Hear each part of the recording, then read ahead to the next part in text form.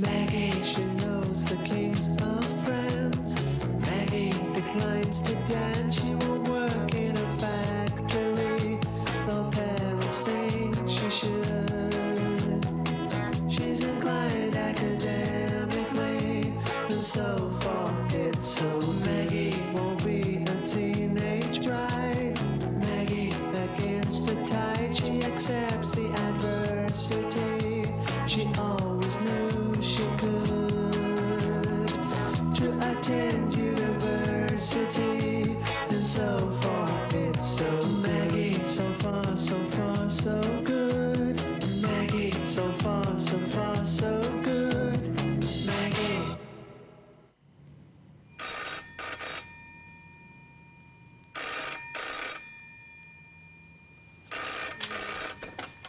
McKinley and Campbell, can I help you? No, I'm afraid we've only got one plumber on at present. Yes, Mr. McKinley's away on holiday. Yes, I know it's not like him. Sorry we can't be of any help. Bye. Hiya. How's school? Fine. You got a temperature or something? I felt better. Well, there's a postcard from Mum and Dad and one from the honeymooners. Scarborough is real nice and the weather has not been bad. Don't forget to pay the milk and insurance, love, Mum. Don't give much away, does she?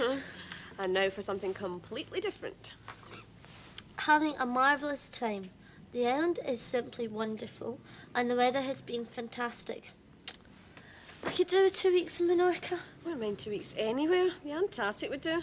These plumbing accounts are really getting me down.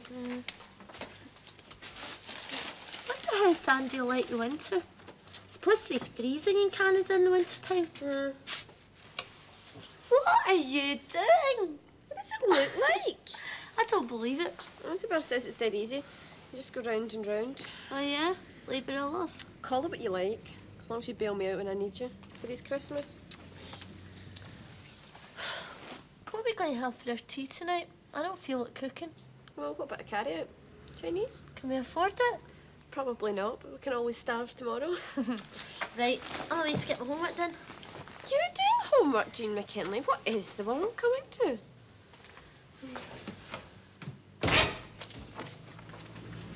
Oh, hi, Uncle Tom. Finished? Aye, thank goodness. Oh, you look tired. Ah, well, just been one of these days, lad. It's a lot of fiddly wee jobs, you know, but they've fairly kept me in the go, I'll tell you. Yeah. Oh, here, did you get that account made out? Yeah, I've got it here. Well, something the matter? Well, it's just as far as I can make out. We don't seem to make a profit from the job. What? Ah, come on, let me have a look at it. Well, there's the price of the fitments. It cost more than we allowed for, right enough. If you add on your time at the proper rate. It comes to more than we estimated for. Exactly. You just can't get away from the fact that this family's got no natural business acumen. But you're always telling them to estimate low. Aye, but not so low as they end up making a loss. Turns out they've been working for 50 pence an hour. I can get more than that babysitting. Aye, just don't bother saying so to Dad. Let's hope the Scarborough's heirs agreeing with him. He might come back mellowed. Fat chance of that. You always give him a bad press, the two of you. Oh, it's different to you. I'm sure the bee's knees. Is that such a special thing to be? Do bees have knees and thighs? Can't say I've ever noticed. I need to take a closer look next time. Well, you won't see many bees around here.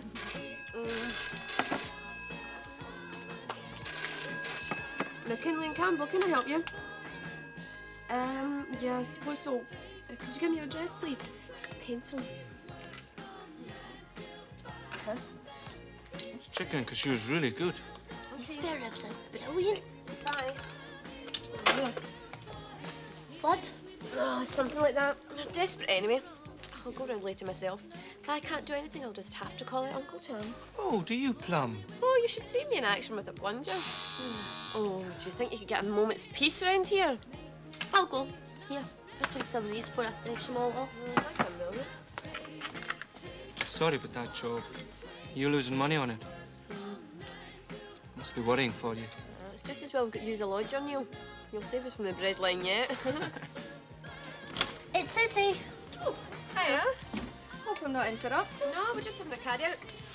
May I move some of this stuff and have a seat? Thanks. We're living in a state of squalor while Mum and Dad are away. It's great. I think it's my natural habitat. The place isn't too bad. Fancy a spring roll? Oh, Good for the figure. no thanks. I've just eaten. I was just wondering if any of you'd fancy going to the pictures. It's a good film on at the Odeon. What about you, Jane? I've got a date tonight. Oh, you have you? That explains the euphoric entrance after school. Well, I'd like to go. What about you, Maggie? I too have a date with a blocked drain. Some folk have all the luck. You're a close one, aren't you? I'm having a... Bring him in for a coffee afterwards. I might. I'll see. Hey, you look fantastic. Isabel's making a real play for Neil, isn't she? Well, apart from Brian, I suppose that's her affair. I don't see why she shouldn't. Well, I don't think a girl should do the running. Oh, for crying out loud, leave the 1890s behind. Emancipate yourself. I'm doing all right the way I am. Oh, I'm sick of the sound of that damn thing. I'll get it in case it's... Oh, the mystery man. Oh, if it's anyone wanting a plumber, tell them they all got foot and mouth disease. No, I'm afraid you can't. She's got foot and mouth disease. Hey, it's for you! Yeah, quite badly. Both feet, and you should see her mouth. What is it? Who do you think? Love her, boy. See you later. James. Catriona, but we had a card from her today. When did it happen? Poor Catriona. Imagine having a miscarriage in your honeymoon. Yeah, it's rotten luck, all right. It's kind of ironic too. What, you mean they might not have got married if it hadn't been for the baby? Well, not straight away. Alexander certainly wouldn't have. Why didn't you bring what's his face in for a cup of coffee? Didn't want to. Afraid he'd give you a red face. Maybe. When you seen him again? Tomorrow. Must be pretty keen. We'll need to meet him sometime. Well, I don't see why. Suit yourself. That's exactly what I'm doing. Yeah, it must be Neil. Didn't come straight home, did he? Gone one. Is that you, Neil? Neil, are you all right?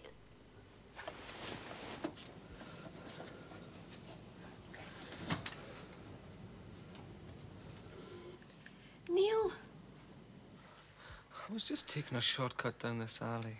Rule number one, the longest way round is often the shortest way home. I was asking for trouble. Now drink up your tea. Oh, I guess it was. I won't do it again. You've got to keep your eyes open at night. How many were there? Felt like an army. Yeah. And the boots like horses, hooves on them. You're lucky to get off so lightly. You could have got kicked unconscious. Boy, my class did. I did put up a bit of a fight. I scared a couple. Well, it's just as well Mum's away. She'd be really upset, so she would. Violence makes her feel ill. And you and Maggie are hardened to it. I wouldn't say that, but we know our way about. We have to. It's not like living up in the glen, you know, Neil. No, it's not.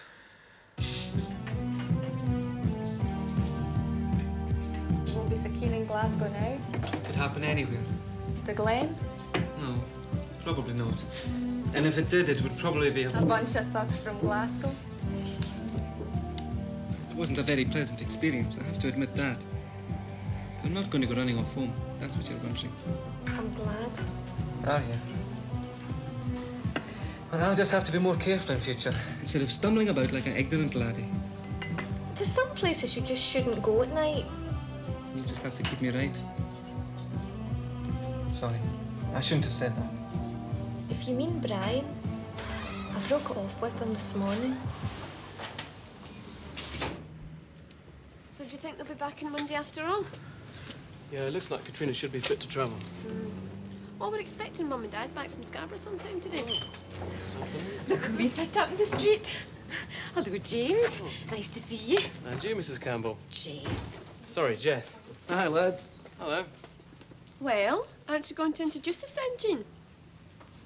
Pete, this is my sister Maggie. Maggie, this is Pete Laurie. Hello, Maggie. Pleased to meet you. And this is James from Edinburgh. Why does everybody have to add from Edinburgh? Oh, it's just so they can place you. We've got nothing against Edinburgh. Well, not much, anyway. Tam. We had a great time there at Catriona's wedding. Hello, James. Nice to meet you. Oh, and we're real pleased to have the chance to meet you at last. Yes, Jean's been doing her best to keep you hidden away. Who could blame me? And I suppose you'll all be wanting a cup of tea as well. Oh, that'd be smashing, Yes, Jean, please. thanks. Typical. Come in, Pete. Oh, don't take him away from us. You go on up and we can have a wee chat. Get to know one another. Bring down some of your chocolate fudge cake. She's a rare wee baker. Is she? I'll go and give her a hand. What line of business are you in then? I'm an apprentice electrician. Well, the way to a man's heart is through his stomach. You'll never get there then, will you? No, but you certainly will. Maybe I don't need chocolate cake. He seems nice. He is. How's Catriona? Oh, pretty upset by the sound of it. No wonder. Yeah, that should do. Well, shall we go down and see if Aunt Jessie's asking Pete to name the day? So, anyway, I feel I was lucky to get the job. Oh, I'm sure you deserve it. No, well, they're a good firm anyway. They're well established. No, like I say, we're still trying to get off the ground. Limping along, you could call it. Well, we took a wee bit of a tumble recently. Well, you'll just need to estimate higher next time, Uncle Tam. What, I not get the job at all? Never mind. Everybody has their wee setbacks once in a while. Oh, it's just our wells are closer together than most folks, eh? Sugar, Pete? One, please, Maggie. And I wouldn't mind a piece of your cake, Jean. It looks lovely. Jean's cakes are always lovely. Oh, you're right there, James. Although Maggie can take a turn. I can't bake for toffee. Now, come on, Aunt Jessie. Thanks. So, how are the studies going, James? Okay, so far. We'll have to start bringing all our ailments to you now. Give me time. I'm only in my first term. I've got 5 years to go. 5?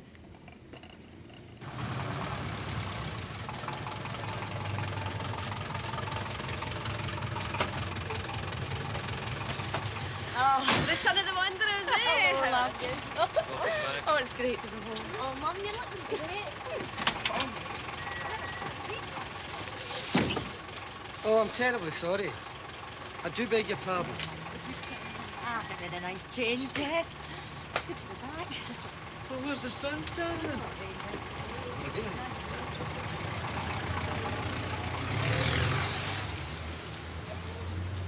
Thanks. Well, Dad, did you enjoy yourself?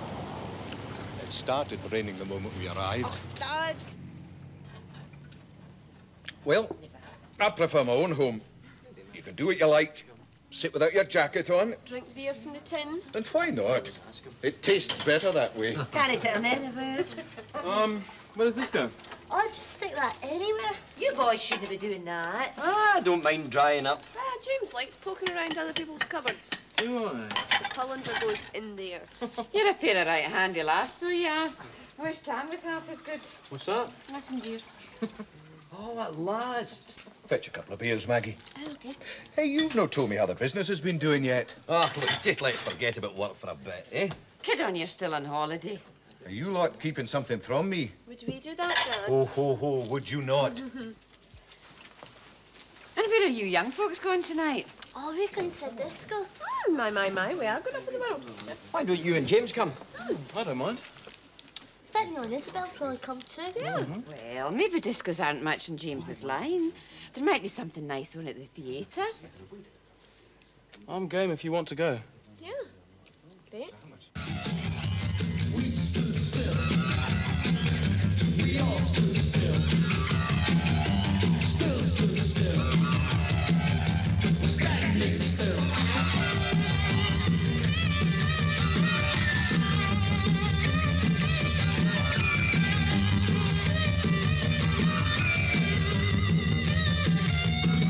Shut down. The lips all falls.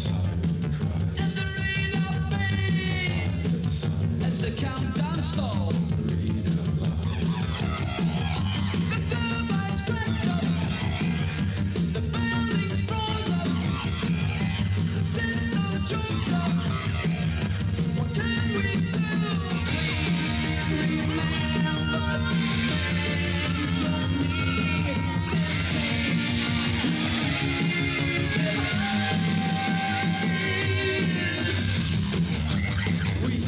still. We all stood still. Still stood still. We're standing still.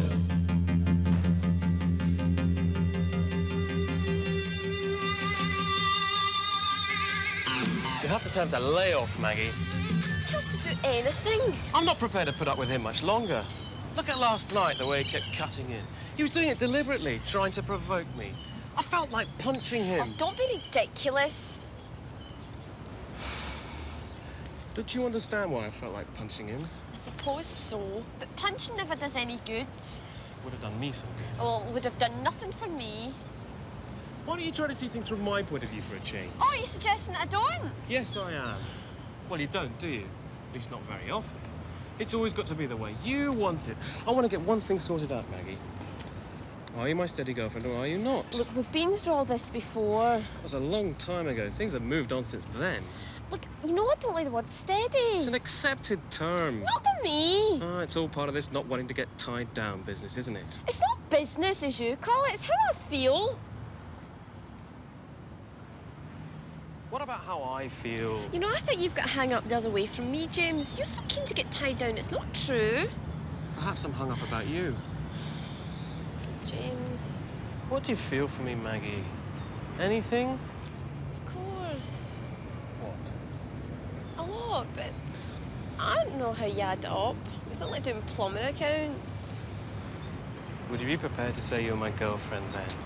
Yeah, but does it mean I can't dance with anybody else? No, but what Mike's doing is something else. You know that yourself. He's trying to get between us. Would you admit that? Yeah, I suppose so. Well then, either you turn the score, or I will.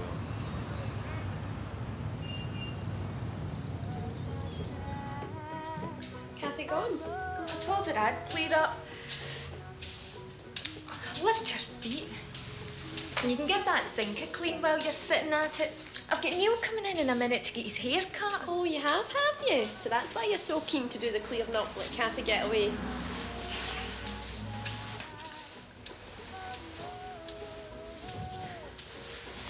So what about Neil? What about him? I think he's fabulous. Oh, I envy you, Izzy. Simple child of nature. Ow! So did you just go off Brian or something, or what? I suppose I must. Do you mind you once said to me, you can see your whole life ahead of you? Well, I got to thinking about that, and I wasn't so sure I did want to see it all lined up ahead. I'll be getting a reputation as a subversive influence, a disruptor of lives. Hello. Hi, Maggie. How are you? She's been maltreating me. Isabel. You wouldn't think it to look at her, would you? Would you like to take a seat at the basin, sir?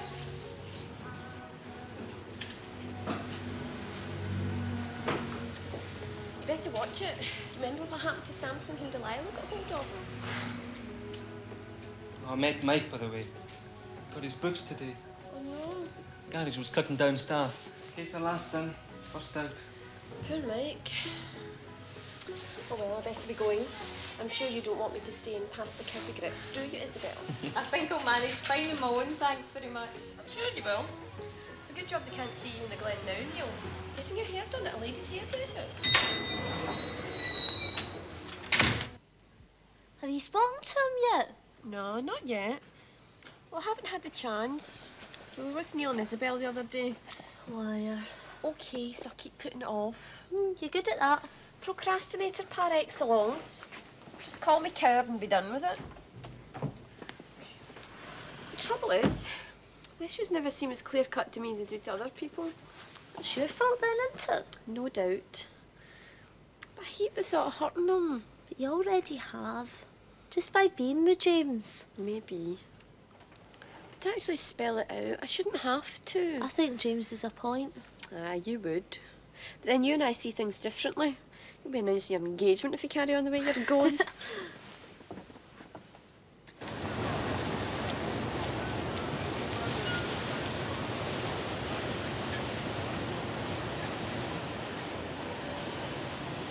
Hello, Colin. Maggie! You been home for the weekend? You've been in Edinburgh? You got time for a coffee before your train goes? Why not? I suppose the business is still having its ups and downs. I'm really afraid one of these days it's going to hit the skids. Mum and Jessie are so incompetent. Dad and Uncle Tam do not have a head for business. How did they get into it? Okay, I plead guilty. That's why I have to keep taking time off school to help sort them out. I better go.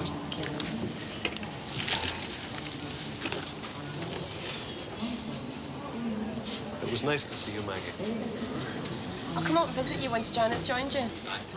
If she does. See you. See you. Well, I don't know, Andrew. It's worrying. Aye, it is. Can you manage that, Neil? I can always get an engineer. I think I could afford that. I just... No, I'm doing fine. I can see what the trouble is. He's a whiz with machines. He rented a hairdryer for Kathy, so I heard. Just as well I've got my job at the supermarket. Aye, we could be doing with a cold snap and a few burst pipes. Well, maybe you could arrange it with the Almighty then, madam. Oh, I'll have a word with him. Better still, what about you leaving the school and getting a job? But Mum, you agreed. Things were different then, Maggie. Your father had a fixed wage coming in every week. No, like now. One minute we're in the money, the next we're broke. And don't tell me you're doing all that much for those 6-year studies. I am, more than you think. We just got a lot of free periods to study on our own. Well, what about studying in your spare time then, in the evenings? What you had to do when I was a girl if you wanted to get on. Mum, come on. Don't tell me things are different now, Maggie. They're not. They used to be for a while, but they're going back to what they were. You can't expect to be cosseted any longer. I'll go. In case it's Pete. Mum, I don't even know if I could get a job. If you can't get a job after us keeping you on at the school, I think there's something far wrong. You know what unemployment's like at the moment, Nan. And quite a lot of them have got their highers and a university degree. Oh, what's the point of it, then? You might as well be getting an education as being unemployed, Mrs. McKinley. Better. Must be soul-destroying being in the door. It's Mike. Oh, hello, Mike. Good evening, Mrs. McKinley. I was wondering if you'd like to come out. Oh, I should be doing the VAT returns tonight. That can wait until tomorrow. Huh? Well, that's no due just yet. Come on, Mike. Look, you always said you didn't want to go steady. But I didn't say I was going steady now. Come on, it boils down to the same thing. Well, doesn't? Look, Mike, I really don't want to have a row just now. I've had enough for one day. Oh, that's great. What about me? Don't you think I've had enough at times? Mike, I'm sorry. I really don't want to have to say all this. Especially with you being out of work. Oh, well, I don't want you to feel sorry for me. But let's not quarrel. You've changed your tune, though, haven't you? I don't see how. Yes, you have. You always said you'd have a string of men. James Fraser doesn't quite add up to a string. I said I would if I wanted to. At the moment, I don't. You only want James Fraser. What's up with you? Well, I've been thinking. You know about what Mum said? I think she might be right. What about getting a job? Yeah. Well, the way things are in the business, Mum having to work in a supermarket, can't expect to lead such a privileged life. I'm living off other folks' backs. But you go to university next year, though. Oh, yeah, I'd fight for that. Anyway, I'd get a grant. What kind of job do you think you could get? Oh, who knows? Washing stairs. Do anything. Oh, and then there's Mike. There isn't there? And I really don't see why I shouldn't go out with him sometimes. He's an old friend after all. See you. You've always wanted to have your cake and eat it. Yeah, greedy guts McKinley, they call me. Whereas you're so sensible, Jeannie. Well, I can't help that. Yeah, I suppose not. You know, I envy you and Isabel in one way. How's that? Oh, you're so uncomplicated. Simple? Oh, I don't mean simple-minded. Yeah, I don't suppose a simple life would suit me. Oh, I'm quite sure it wouldn't. You'd complicate it up in no time. Yeah, you're right.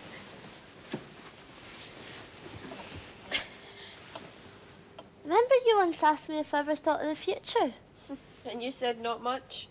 Well, I have been thinking. Have you indeed? What have you decided? To do some kind of course. You should.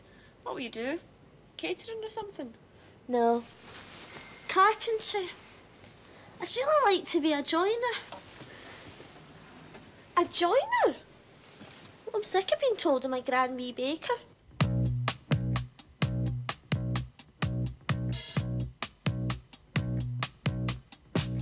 Maggie, she knows the kings are friends. Maggie declines to dance. She won't work in a factory, though parents think she should. She's inclined academically, and so far it's so. Maggie won't be a teenage bride. Maggie against the tide, she accepts the adversity. She always knew she could to attend university, and so far it's so. Maggie, so far, so far, so good. Maggie, so far, so far, so good. Maggie.